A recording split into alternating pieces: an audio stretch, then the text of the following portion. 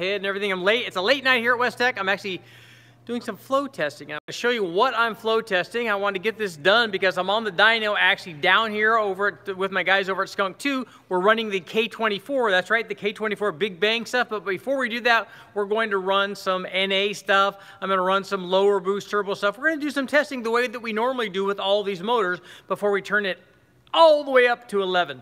But I wanted to give you an update on this motor also. This is the L99. This is the 4.3 liter V8, the little baby LT1.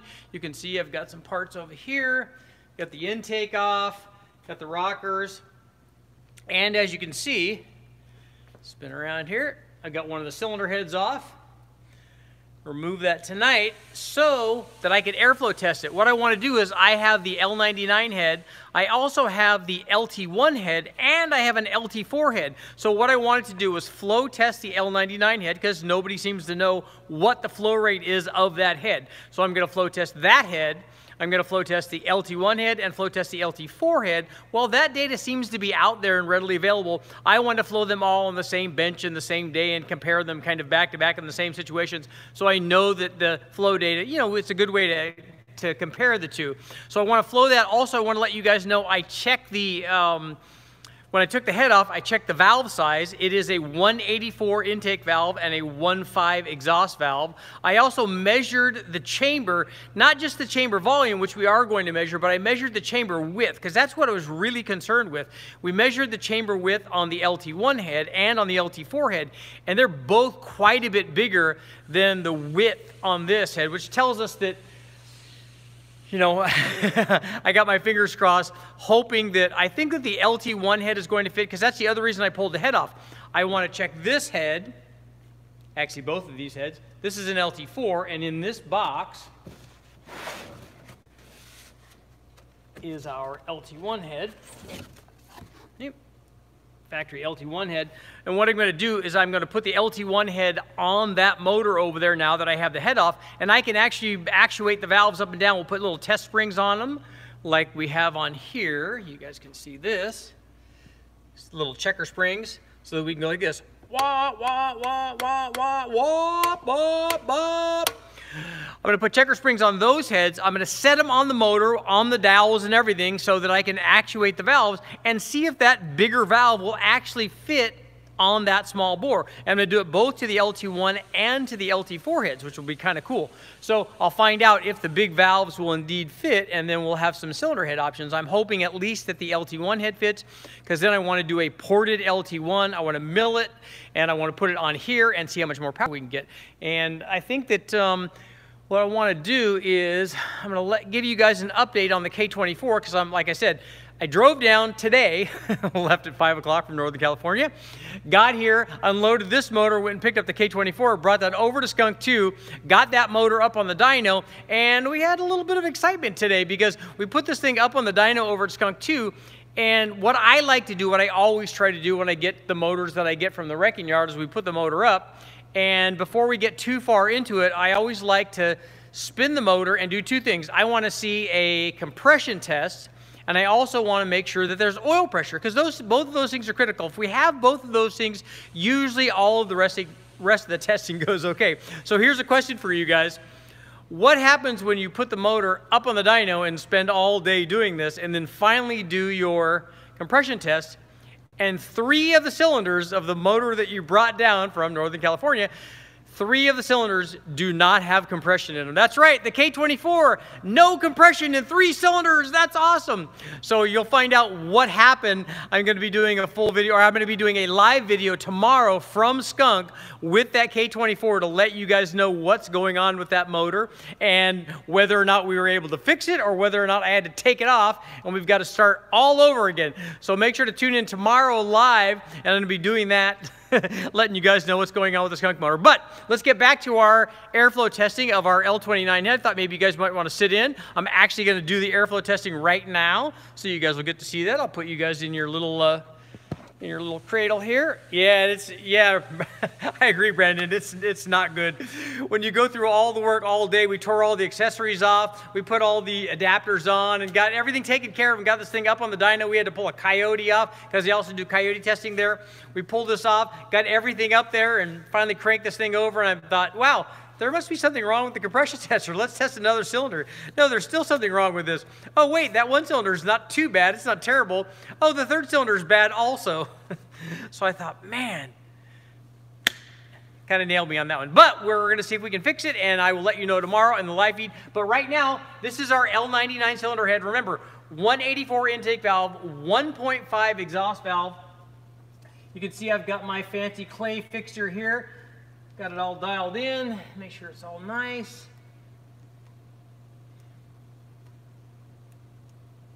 Make sure we get good airflow.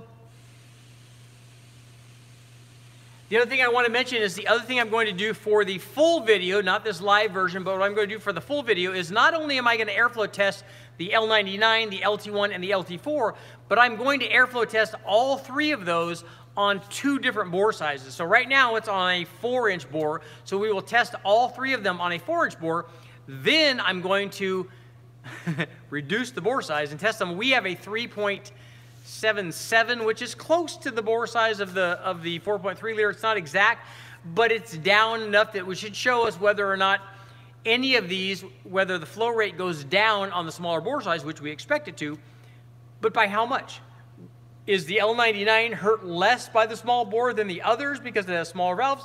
We're going to find that out. So it'd be cool to find out how much the flow goes down with the different bore sizes. But now, let's run some airflow tests. The other thing I want to mention to you guys is when I took this head off and we set it up, this thing runs into a retainer to seal clearance problem at about 500 lift. So I'm glad I didn't put a very high lift camshaft in this thing because we're going to have to address that before we go up in cam lift. So about 500 lift seems to be the maximum on this head. So I have this set at 500 lift, and what we'll do is we'll start airflow testing, and you guys get to watch while it's happening. You guys get to watch in real time, which is kind of cool. So I'm going to put my headphones on, get a little ear protection because this gets really loud. So it might get loud for you guys too, but here we go. We're going to turn it on. Right now, 500 lift. Let's see what the airflow is.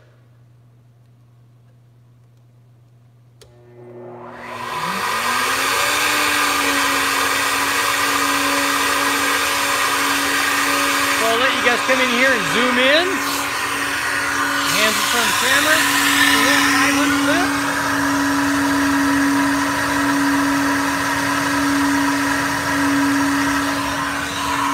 So now what we'll do is we just adjust this. You can see we'll go down to 400 lift. This is our 0 point right here. That's 400 lift.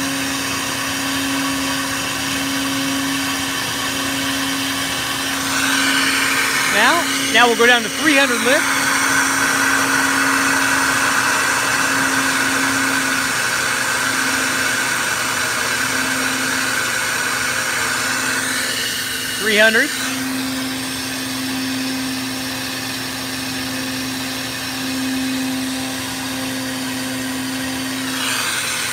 So now we'll go down, but we're probably going to have to adjust the flow bench for this one.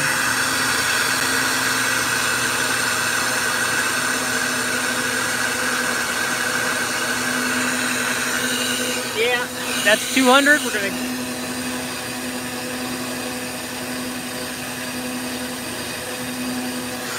So now I'll go ahead and I'm going to have to adjust the flow bench. I got to put it on, just put it on a different scale. As you can see here, I'll give you an idea. Here are the scales up here for the different ranges. So what we do is we want to set the flow bench in the proper range because, you know, there's a range that we want to test at for the different flow bench adjustment. So what we'll do is we'll move this down. We're going to move it down to 2. And we adjust this down to 2. And we'll adjust this down.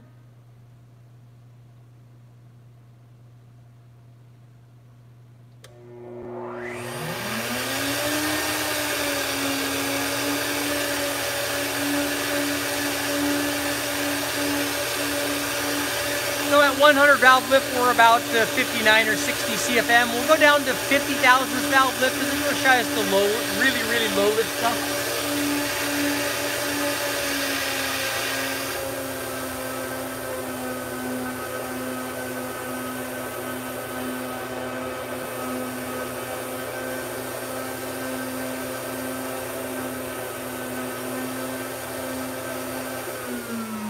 So we're looking at about 30, 31 there at 50 thousandths valve lift. So we have all of our flow numbers. So I'll show you what they came out to when I first tested them. You guys can take a look. So, I'm falling. I'm going to bring you over here. Okay. So hopefully you'll be able to see that stuff. So I had a peak flow of 197 at 500 lift. I'd like to run it higher than that, but unfortunately I cannot with the retainer seal clearance until I fix that.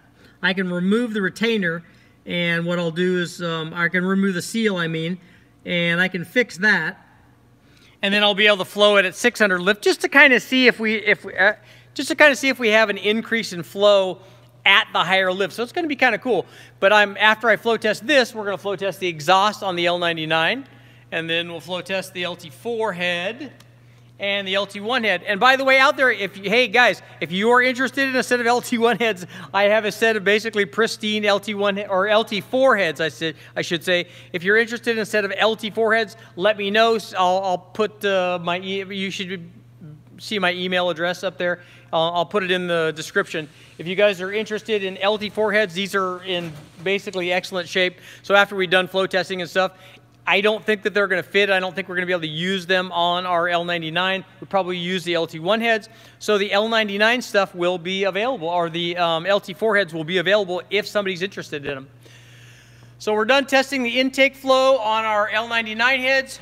I'm going to reset the thing up so we can test the exhaust next. Tomorrow, as I said, I will be over with the guys at Skunk doing the K24. Hopefully, fingers crossed, we might be able to fix it. I might have to take it apart. You guys will know that tomorrow after we do the live feed. That will be cool. And then I've got, I'm going to put the Cadillac back up on the dyno here at West Tech and try to finish that up, maybe run some boost on the Cadillac motor. And I'm also working on down here, fingers crossed, the Buick. Lots of good stuff coming up. Guys, thanks for joining me here for a little airflow bench testing. I can take my earphones off. Man, the thing's really loud, though. Hey, what do we got?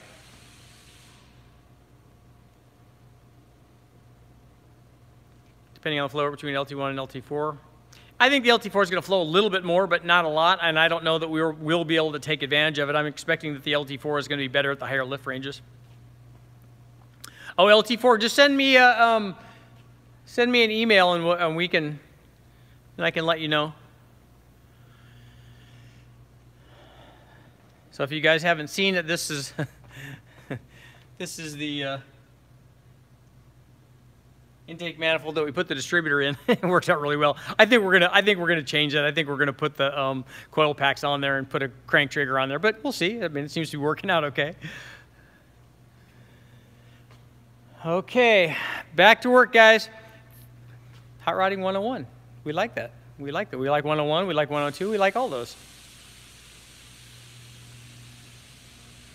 Okay, guys, I'm going to get back to work. Thanks for joining me live. We got some good flow data on the L99 head finally. As I said, 184 valve, 1.5, and it definitely has a not only a smaller chamber in terms of volume, but also smaller like from a measurement standpoint. So it's kind of cool. I really look forward to doing more testing with this. Although here's one thing I also wanted to point out before we go.